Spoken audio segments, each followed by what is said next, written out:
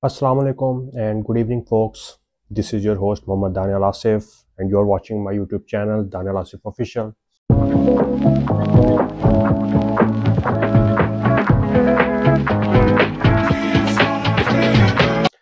I hope all of you are in the best of health and spirits.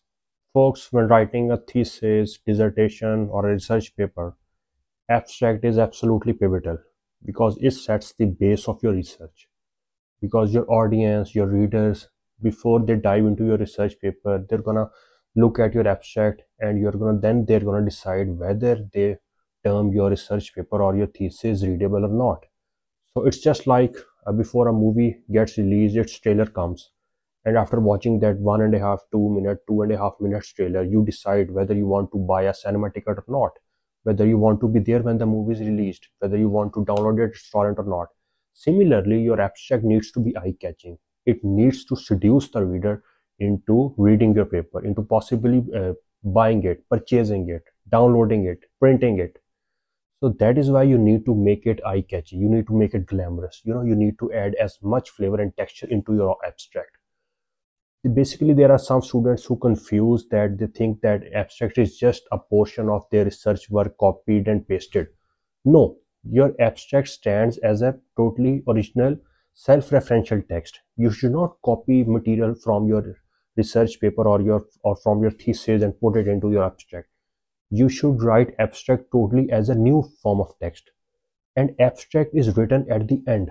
So there are a lot of students who get confused that okay, abstract comes at the very top, so I think it should be, so they think that it should normally be written at the very start, but that is not the case. After writing your entire research paper or thesis or dissertation, whatever you are doing it, after you have completed it, then is the time to write your abstract. So the next question comes into mind is that where should abstract be placed? Abstract comes at the very top, you know, before the start of your introduction chapter. And whether your abstract is just 8 lines, 10 lines, 250 words, 300 words, it stands as a separate section on a single page. So it's not like if your abstract ends during the middle of the page, you're going to start your introduction chapter. No, you leave after that abstract portion space for your keywords. So again, what is the importance of keywords? It is that when you are publishing your research paper, when you are uploading it for readers to search those keywords and find your work online on Google Scholar, on Base search engine, or wherever, that is where your keywords come in handy. So you're gonna include 5 to 8 keywords, not many keywords. Although if you include a lot of keywords, it will increase traffic coming on your website, but it will not make your research engaging and absorbing for the readers, because too many keywords will just confuse them that what it is actually about. So you have to select keywords, maximum 5 6, that are relevant, that have been the most repeated in your research. And that is when your research will not only attract the maximum sort of traffic online, but it will also be enjoyable for the readers. Abstracts vary in length. They can be 150 words, 200 words, 250 words, 300 words, 350 words, depending upon your requirement. So it is best to make sure that you consult with your supervisors and you check in your academic requirement, that how many word limit is your abstract. You have to justify that deadline. Then another important thing to note is that you have to use active form in abstract, because if you will use passive form, that will make your sentences very long. Okay, it will take out the conciseness, because 3 points you have to follow when writing your abstract. That is ACI. A stands for accuracy, C for conciseness, and I for important content. Okay, so you have to be accurate in when you're writing your abstract. You have to be concise, you have to avoid verbosity and irrelevant technical terms, and also you have to focus on the most important content, because it is just 250 to 300 words summary of your entire research work. So if you will start including all the examples, all your methodologies, all your findings, then that your abstract portion will get very lengthy and you will not be able to justify it within the allotted word limit. So that is why you will only have to focus on the most important and relevant content. Okay, so next up, how you divide your abstract. I'm gonna give you one simple rule for understanding it and memorizing it. You have to remember the code I M R C. I for introduction, M for method, R for results, and C for conclusion. So first of all, the abstract is gonna contain the introduction, the purpose of your research, What's the motivation? Why are you doing this research? What sort of topic have you selected? What is the aim and objective of your research? So I'm gonna put this sentence in front of you, so folks uh, read it carefully, and then you're gonna find out what I'm talking about. Start with a clear purpose, and this is how you're gonna start. This study explores the impact of social media usage on academic performance, focusing on university students in Pakistan due to the growing concern about excessive screen time.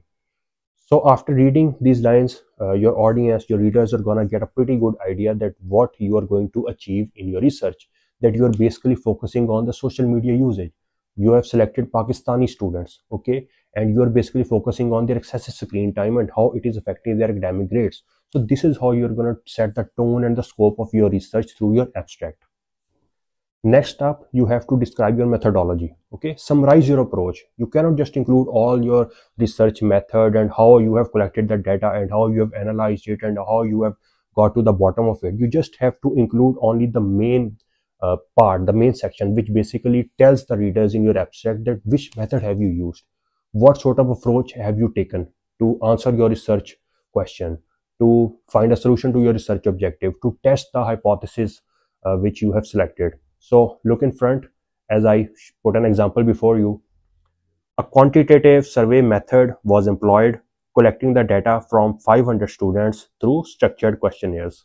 So basically in just 2 lines, the researcher has given you an idea that quantitative approach has been used, surveys have been put up there through online questionnaires, 500 students sample has been selected, and through them the data has been collected. So again, in minimum words, the most important content is accurately being justified as I put forward the rules in front of you before. Okay, so next up, after this methodology section, the next lines of your abstract are going to focus on your results, your findings, that what have you actually found. Okay, so it's not like just you're going to say that, okay, I have taken this method and this is my observation, and then you're not going to include the results. So basically your abstract should also tell that what have you actually achieved.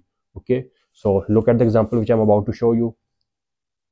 The study found that students who limit social media usage to less than 2 hours daily perform 20% better academically than those with excessive usage. So basically through these lines, the researcher has put in front of the readers and its audience that after collecting data and after the surveys and questionnaires, it has been found out, it has been decoded that those students who are using screen more are getting low grades, and those students who are avoiding screen time are performing better academically.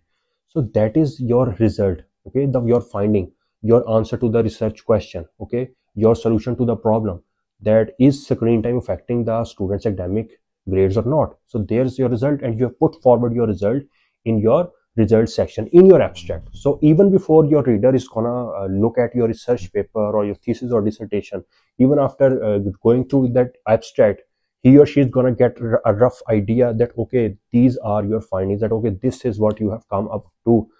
So that is your third part of abstract. Now moving to the final part, you should also include your conclusion, that you're not just gonna mention the results and then just gonna leave abstract like this. What is your conclusion? What are your recommendations? What are the implications for future research? Because research is a non-exhaustive process. It's not like you're gonna do that research and then that topic is just gonna end. There will be room for more research, there will be room for more examination, more investigation, more analysis. So that is where you have to leave some room for the future research. So look at the example which I'm about to show you. These findings contribute to existing literature by providing practical guidelines for improving academic productivity through controlled digital engagement.